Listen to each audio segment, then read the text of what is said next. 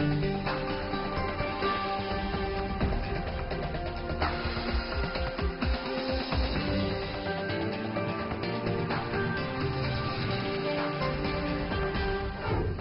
today's World Insight with Tian Wei, a summit between Putin and Trump is set to take place in July. I think a lot of good things can come with meetings with people. Could this be the icebreaker to thaw chilly relations between Moscow and Washington? And the European Union leaders are holding a summit to tackle migration. Can they come up with a consensus dealing with tens of thousands of refugees turning up in European shores?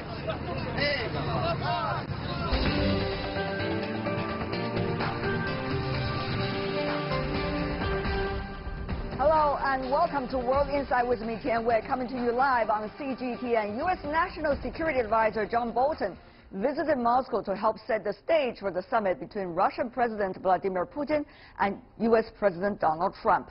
Both sides announced the Putin-Trump summit will be held in Helsinki on July the 16th.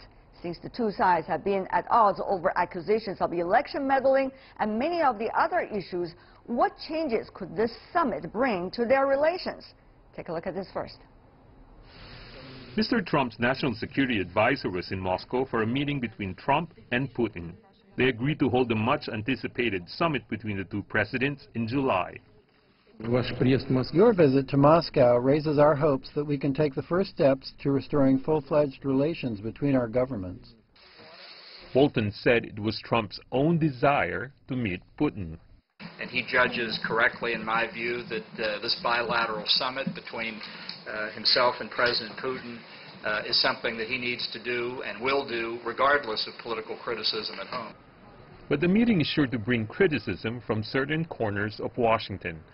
Already poor ties between the U.S. and Russia worsened in recent months over the conflict in Syria and the poisoning of an ex-Russian spy in the UK.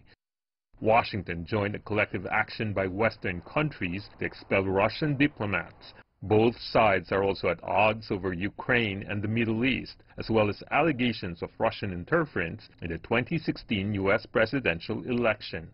The summit is seen as an icebreaker to get relations back on a positive track.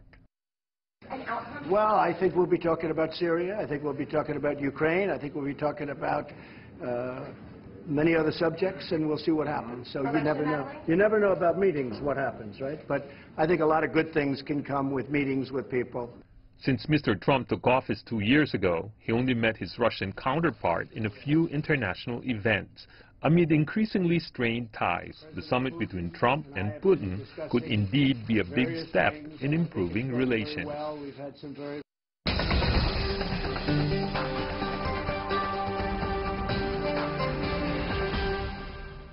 So could the Putin-Trump or Trump-Putin summit be the break in diplomacy it's cracked up to be? Let's loop in our panelists. With us in Beijing, Ye Hailin, who is with the National Institute of International Strategy under the Chinese Academy of Social Sciences. Welcome, sir.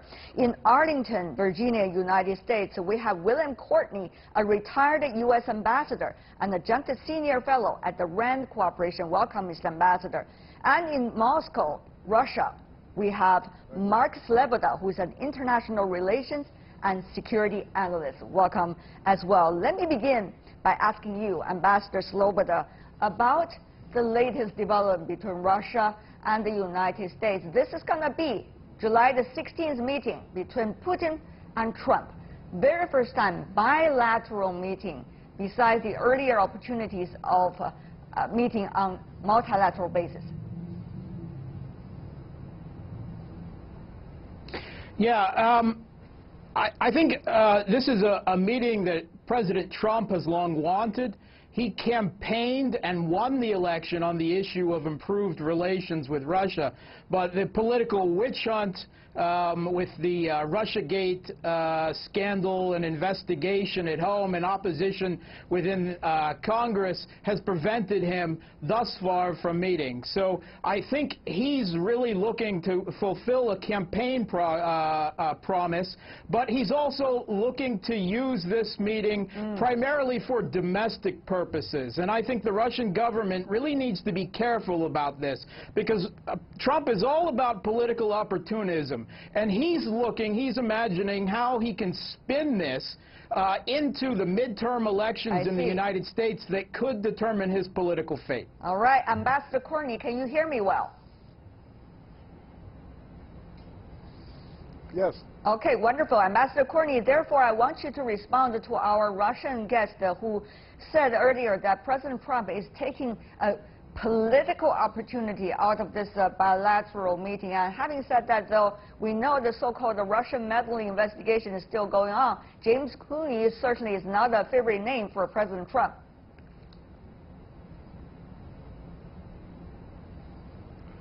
President Trump ran primarily on trade and migration issues and improving the economy.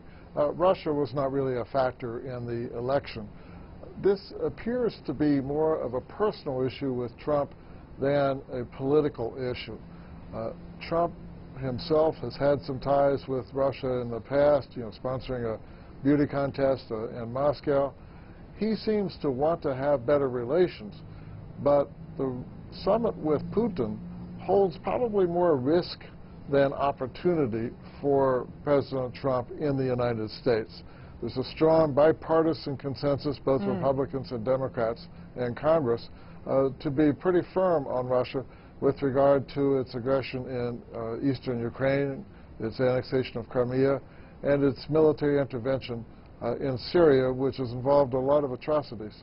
So, Ambassador Courtney, with that in mind, is President Trump trying to stretch his muscles when he's having this bilateral meeting? Remember very clearly in our earlier quote, Mr. Bolton, who is being labeled as very hawkish within the administration, said this is a personal decision made by President Trump. He is just there in Russia trying to be a messenger. So it seems that there are words that he hasn't spoken and yet smoke bigger or louder than the ones that he already talked about. Ambassador Courtney.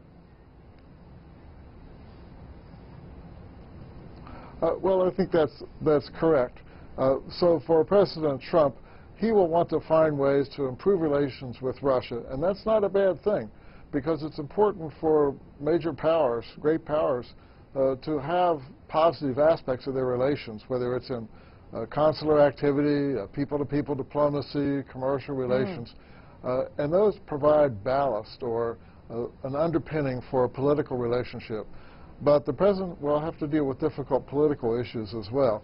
Hopefully he can make some concrete progress on some of the lower profile issues, for example, reopening consulates that have been closed between Russia and the United States, and reanimating people-to-people exchanges. Mr. Sloboda, I have to come back to you about the Russian side's analysis. I mean, you see this administration in Washington not necessarily having very good terms with their European allies. And also there are threats coming from President Trump suggesting that the U.S. is not going to contribute as it used to be to NATO, which is a defense alliance between the United States and its European allies across the Atlantic. So what would this mean? Plus, not to forget that there's trade wars, believe it or not, going on between the United States and some of its European allies, and maybe China as well. So under these circumstances, how is Russia going to meddle it well and keep that balance, that it's not going to offend anyone as a result of this meeting, but at the same time be able to push what Russia has in mind as the agenda? Yeah, President Putin is going to be under a lot of pressure in this meeting because he has to deal with Trump's domestic politics at home, Trump's divisions with the EU and NATO, his trade war essentially on the entire world, threatening tariffs and sanctions against allies from Turkey all across Europe to Germany and so on. But there's a lot of U.S. illegal actions around the world, including the push putsch that they have backed in Ukraine, that overthrew the democratically elected government and continues the mass murder and atrocities against its own civilians there, the U.S. Illegal proxy war and its military occupation of eastern Syria, and nearly constant and routine U.S. meddling in elections around the world. And Trump is going to be under pressure to bring this to the table and have some kind of dealing with it with the United States. Right. Some of the controversial issues, I'm sure Ambassador Courtney wants to respond later, but for now, let me go to you, Mr. Ye, here in Beijing. You certainly see both sides coming from two analysts have concerns about this meeting. They see it could be a political loss for actually the president of their own country. But at the same time, you see these two are likely to meet, and President Trump said very clearly when he's meeting with the Portuguese leader at the White House, saying to the press that, you know, it's very important to develop, quote, good relationship with Russia and China, end of quote. So, Mr. Ye, how do you read President Trump now, his intention? Yeah, I understand it's very good for American if you had a good relation with Russia and China, but the definition of good, what's the definition? Is it good for American or good for the world or good for Russia and China? So there's a lot of questions, but in my understanding, actually, Donald Trump's idea to get a better relation with, not very good, better, getting better relation with Russia is basically two reasons. Firstly, due to his personal ideology and his personal thought on the global issue, he really wants to get a better relationship with Russia. This is a personal judgment. Secondly, due to the domestic, the midterm election pressure, he has to take this chance to try to get rid of the so-called scandal. So based on these two reasons, he wants to meet President Putin. But for Russian side, I think only creating a warmly atmosphere is not enough for Russia. Russians want to see what the actual achievements could be made by these two countries. So there's a lot of questions and problems and issues between these two countries. I won't say such kind of a summit will create or repeat the history in 1986 when Gorbachev met President Reagan it's far away. So it's only a first step. And nobody is suggesting that, Mr. Ye, but certainly great analysis over there. Ambassador Courtney, about that, if this is going to be a political makeup for President Trump about midterm election, he's certainly doing it with a lot of danger. What if the Russian side are asking really specific things? And what if the domestic constituencies, as you said earlier, are asking President Trump to raise some specific issues with Russia, which the other side certainly would not like?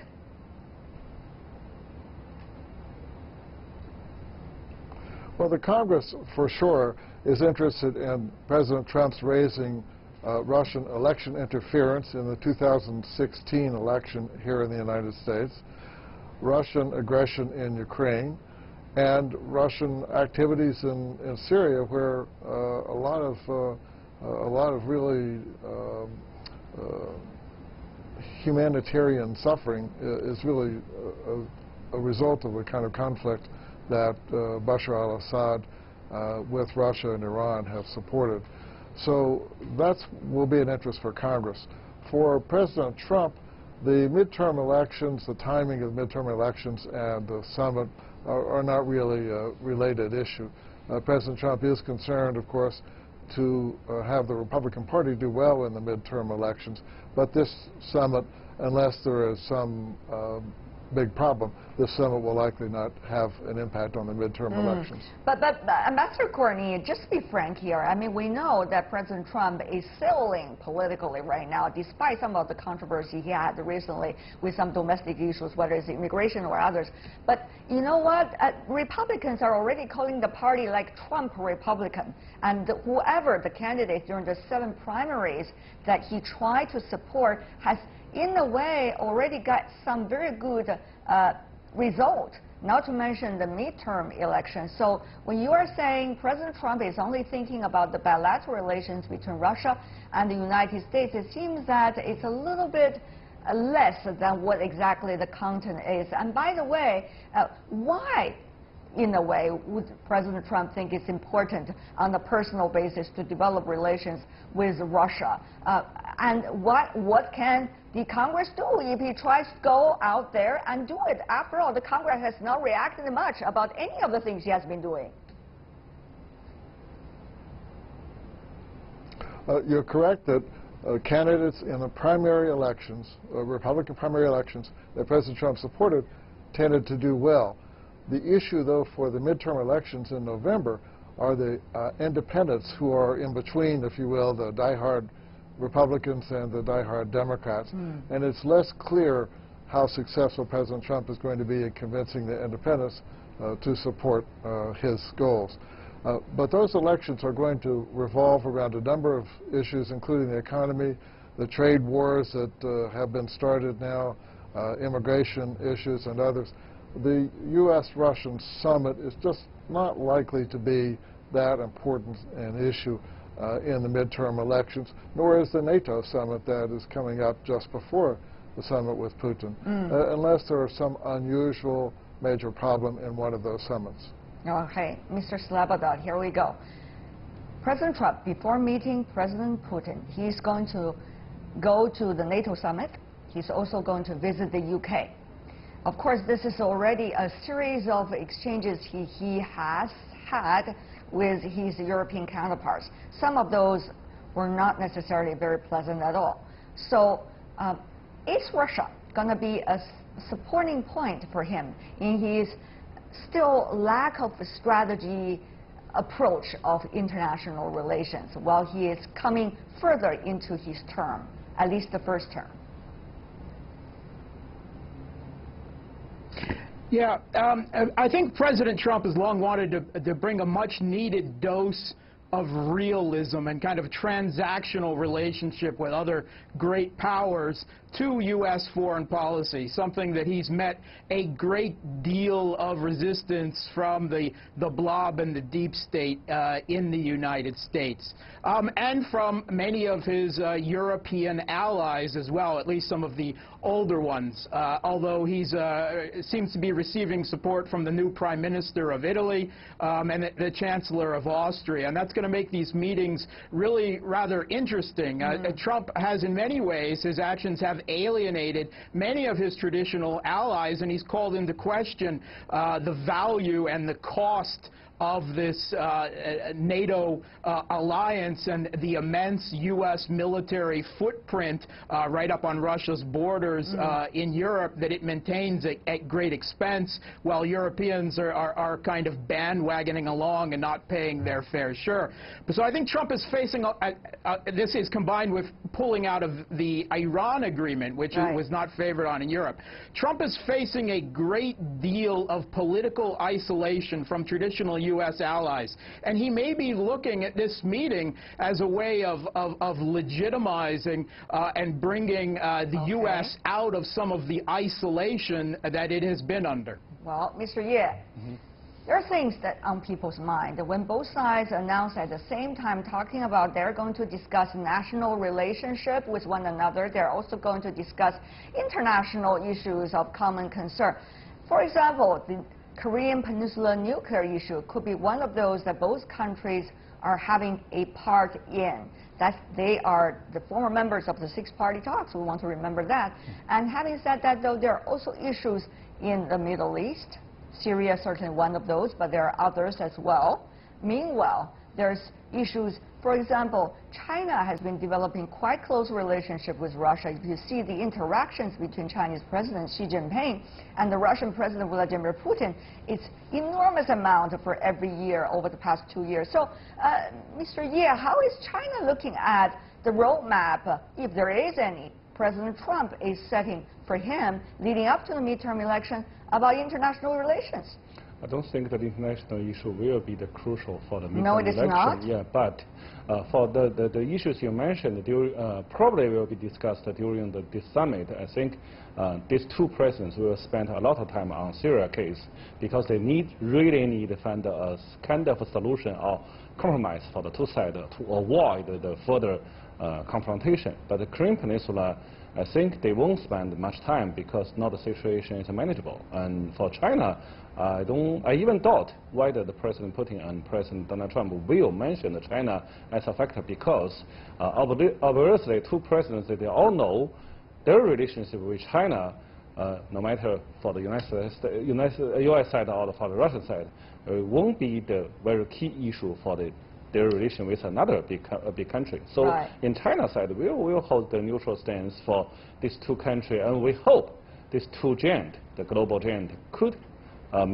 through this summit could result some neutral or balanced situation and to avoid the further confrontation. But personally, I don't think such kind of the summit will bring so huge achievement for this world. Ambassador Courtney, what do you think?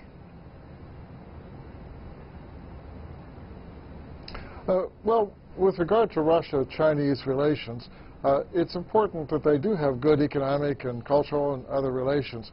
Russia is in the middle of two of the three largest markets in the world, China and Europe, so it has a key role to play in promoting commerce in that big, vast region of the world. On the other hand, the United States is concerned that both Russia and China are seeking spheres of influence by using coercive measures. In the case of Russia, by invading Ukraine, also invading Georgia in 2008, and of course China with some of the East and South China Sea island issues.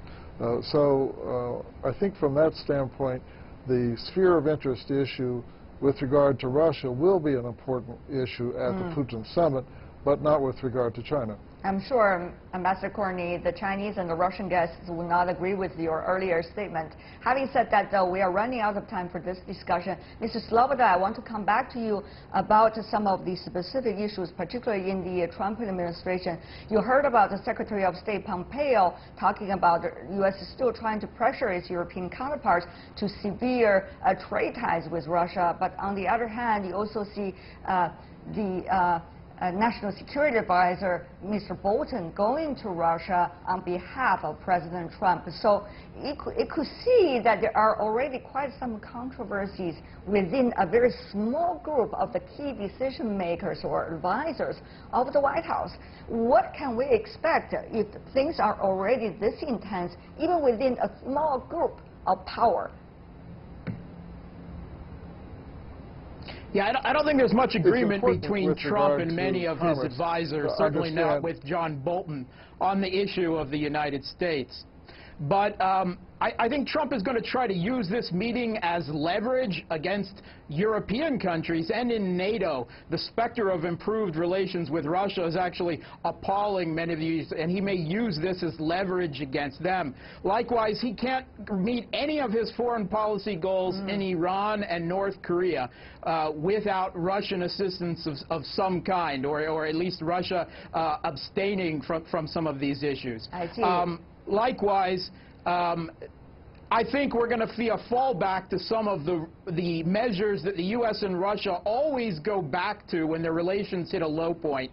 Nuclear non-proliferation, arms control, and strategic stability. And we're looking at a new START treaty and an intermediate range nuclear forces treaty that are due to expire. And the two countries really need to start dealing with setting rules of the road going forward for these and strategic issues, as well as cyber warfare, hypersonic weapons, machine learning, and artificial intelligence in the military, and so on. I'm not sure whether they will be able to handle all of these issues. If one or two of them could be talked about, well, mutually, that's already an achievement. Mr. Ye, a final word from you, very briefly. Yeah, I hope they can result some positive, but I really doubt. I even think such kind of a summit will bring some negative impact to the midterm election in the United States, but it won't bring anything to President Putin in Russia.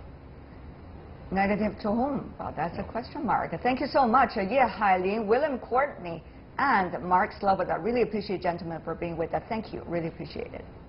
You're watching World Insight with me, Tian Wei. Still to come on our live program.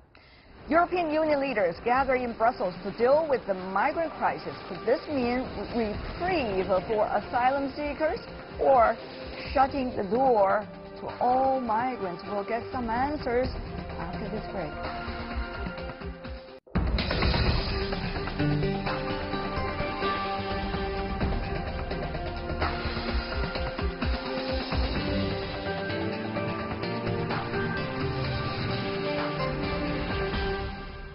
You are watching World Insight, coming to you live from Beijing. I'm Tian Wei. The program is going to you Monday to Friday on CGTN. Let's move on to the ongoing EU summit. The bloc's leaders are gathering in Brussels. Talks about migrant policy are on the agenda, though EU leaders are deeply divided over what to do with legitimate asylum seekers. Meanwhile, the UK and other remaining EU members will look for a common ground to move Brexit onto the next stage. Well, were they? Let's take a look at this. Calls for a coherent migrant policy. Despite the EU stepping up efforts to prevent arrivals and outsource migration responsibility to countries outside their borders, arrivals remain high. Growing anger over immigration is pressuring governments from Germany to Italy. Italy's new populist government is saying no more and has started to turn away ships carrying migrants. The bloc is discussing ways to tighten its borders at the two-day summit. We need to decide without delay. We need to stop the illegal immigration. We need to work a lot with Libya. We need to invest money in Libya. And long term, we need to invest money in Africa. And then we need to start also the debate inside the European Council, the relocation of the refugees. European Parliament members have long sought consensus on reforming the EU's common migration and asylum rules, but member states are always divided on the subject. Even tweaking so-called Dublin rules has come up again. The UK does not want to provide asylum, and a clear idea of the future of Brexit is up for discussion at the summit, with only 9 months left until the UK's departure. A French official said Britain and the EU should prepare for a no-deal Brexit scenario, despite recent progress in negotiations. But the bloc cannot seal a divorce treaty without agreement among all members. Ahead of the Brussels summit, UK Prime Minister Theresa May and European Union Council President Donald Tusk met to catch up on the Brexit talks so far. We have been making good progress, but there is more that we want to do and need to do as we look ahead to our future trade and security partnership in the future. Meanwhile, the British monarch has approved the first Brexit law. It gives Ms May's government the power to transfer thousands of pieces of European legislation into British law after Brexit.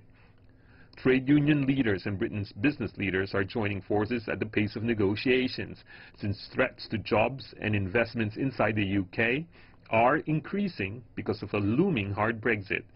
And EU leaders are expected to back retaliatory duties against the US during the summit.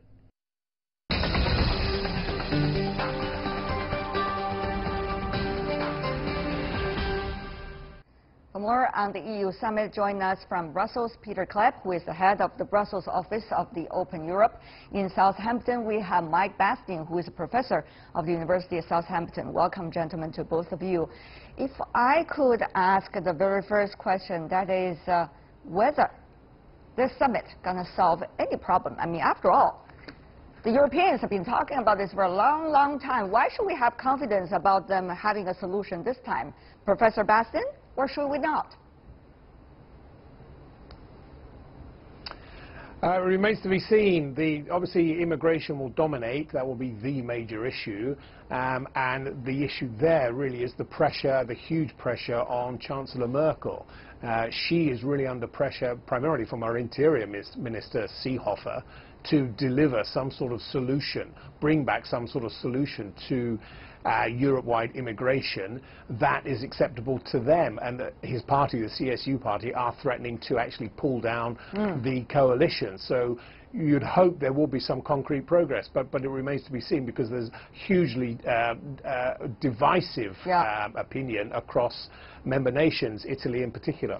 If you look at what is going on around the world, Mr. Clapp, when it comes to immigration problems and migrants problems, it's always a big controversial topic. But I'm already having some fatigue talking about this topic, because we do not have any new development in terms of seeking solutions and consensus. Only new players coming up and say, I'm for this, I'm against this, and yet eventually there's no consensus. Mr. Clapp, can you bring us anything new?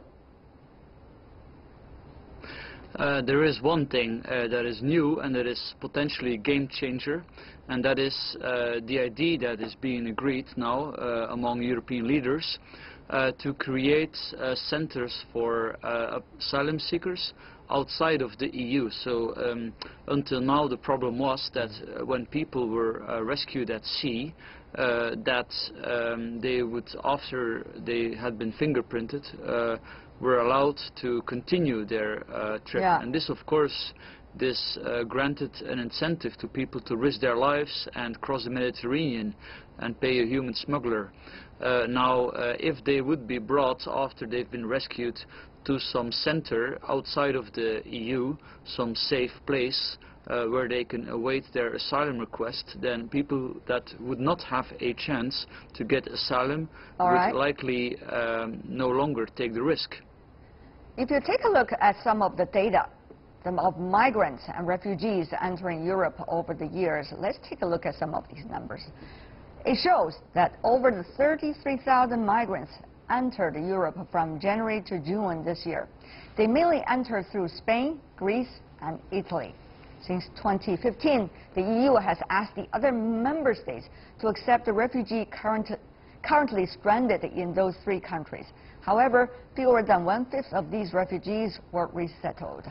Germany, France, Sweden took in the majority, but the Czech Republic, who only accepted 12 non-Muslim refugees.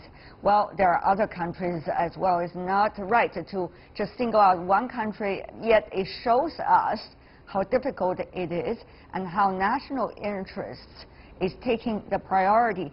And therefore, Professor Bastin, can you help us understand the relationship between, or rather the differences between the Europeans' migration problems and that is going on inside America?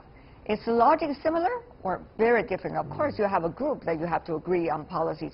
Besides that, fundamentally, what is it?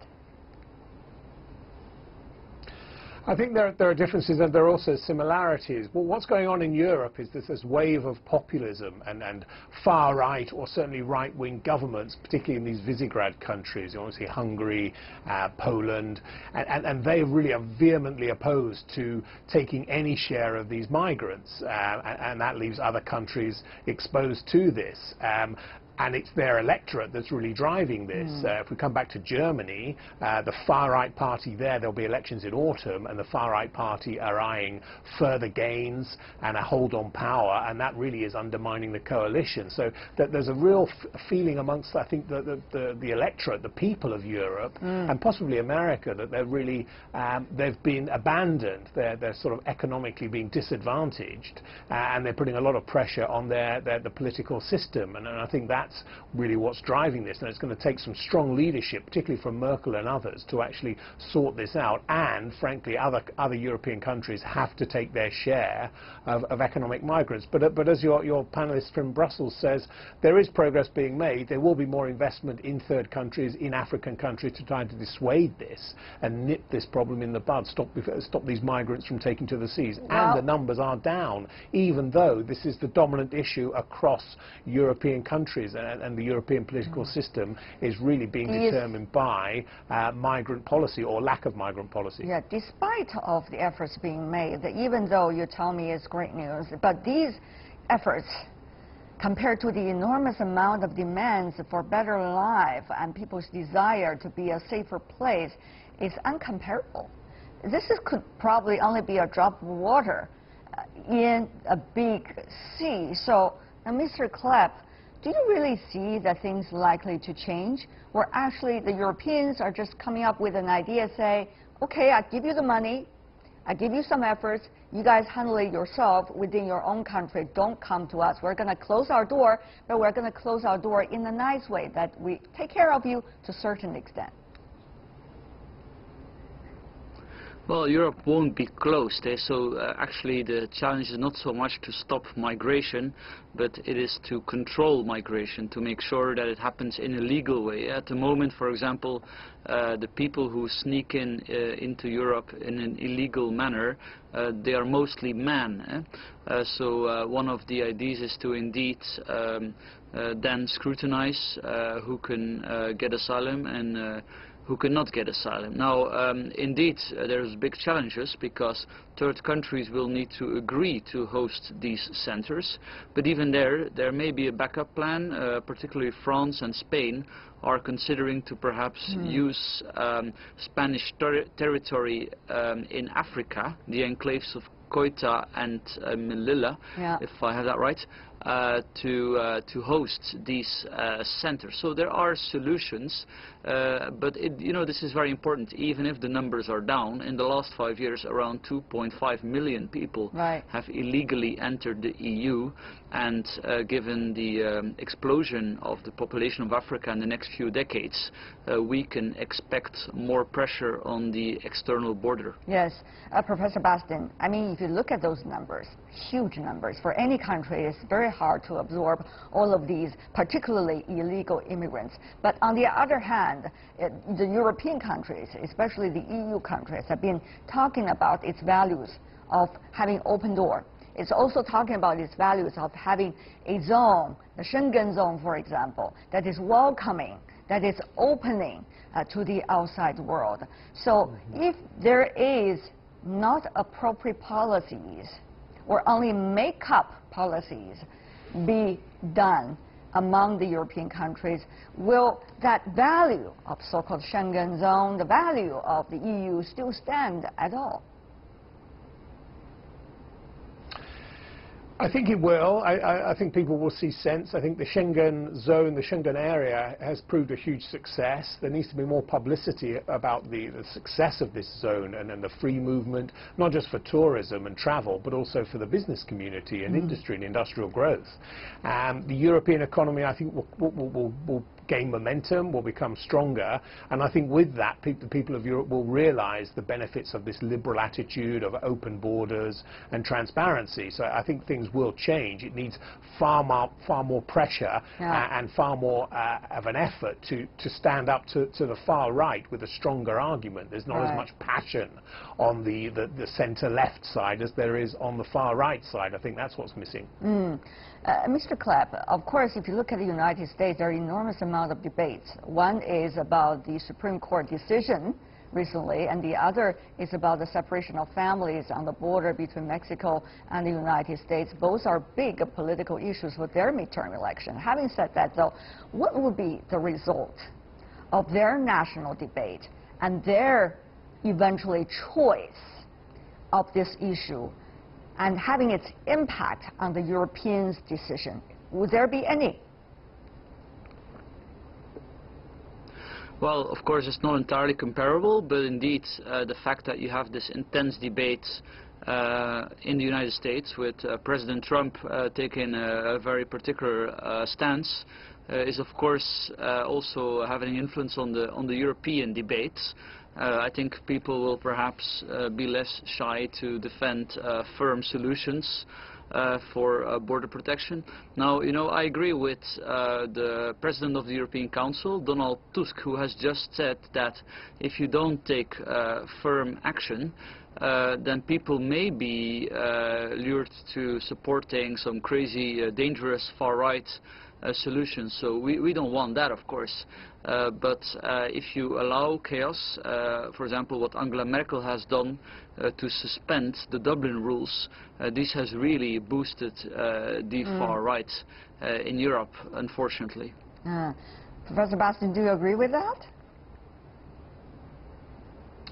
I think by and large, I think Tusk is right to call for leaders to stand up and regain a sense of authority and take what might appear in the short term to be pretty unpopular decisions, and that really is necessary now. We need a pan-European solution to immigration. I think that is within reach, that is achievable, but it needs member states, member nations to actually stand up, be counted, and again take what appears to be unpopular decisions, but publicize the benefits in the long term, and those benefits are real, and there's a real danger of some sort of protectionist and far-right policies creeping into the debate more and more. Professor Bastian, that's the biggest danger, isn't it? I mean, we look at the specific issues, the immigration issues included, but we look at them with the bigger background of what exactly is going on, what is going to be the logic of the international community for the near future. If you look at what's going on inside the United States, if you look at what's going on within the EU countries about the immigration issues, particularly driving them apart from their earlier commitments, you wonder what exactly will be the future that we are going to commit to when we have to face. Professor Bastian and Mr. Klepp, very briefly from both of you. Professor Bastian, go first. I'm optimistic.